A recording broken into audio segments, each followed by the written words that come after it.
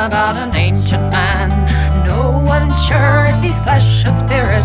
Most folk don't like to talk about it. There's a dark and winding country lane when the home he's come back to reclaim. When the windows shake, you've made no mistake. It's the Hornick, Hornick. Let me be Mr. Hornick. That I mean no harm, said the Hornick. I've simply come to take what's mine. But I paid 50 guineas, Mr. Hornick, to Dick Withers, Mr. Hornick. The castle shall remain mine for all time.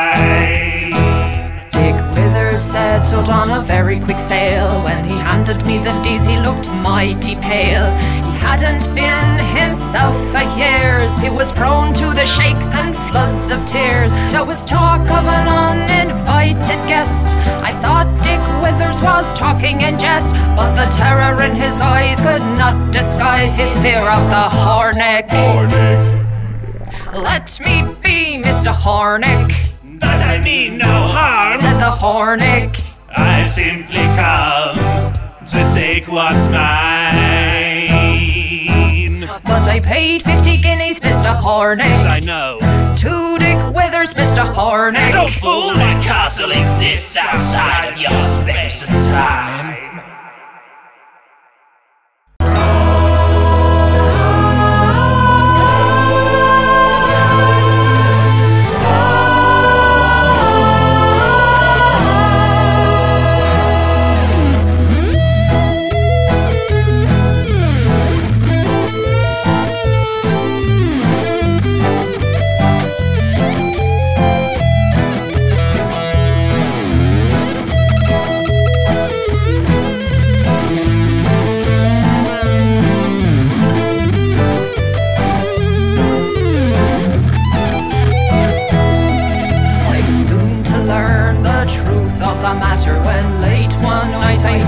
Pitter-patter of footsteps outside my bedroom door. I crept out to learn some more, and in the corner of my eye I saw a twisted figure scurry by. He scratched my cheek and I heard a shriek. You must leave Castle Hornick. Let me be Mr. Hornick. That I mean no harm, said that Hornick. I've simply come to reclaim that which is mine. But I paid 50 guineas, Mr. Hornick. Yes, you told me that already. Dick Withers, Mr. Hornick, sir. My castle exists outside